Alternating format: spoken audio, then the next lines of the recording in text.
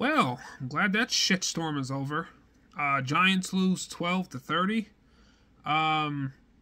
The entire fucking second half might as well just not have fucking happened.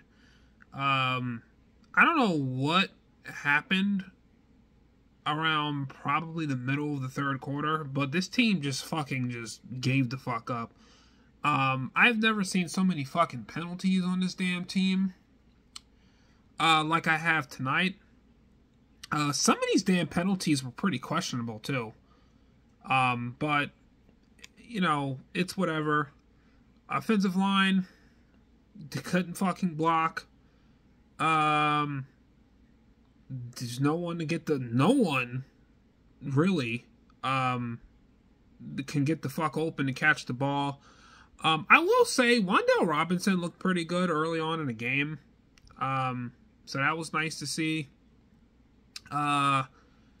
Daniel Jones looked exactly like what the fuck I would have expected Daniel Jones to look like. Just forget the 49ers game for a second, man. Our next 4 games are against Seattle, Miami, Buffalo, and Washington. And then after Washington, 5 weeks from now, we play the New York Jets. Dude, I think that's literally probably the next fucking game we're going to win is against the Jets. I don't see us beating Washington. I don't see us beating Miami.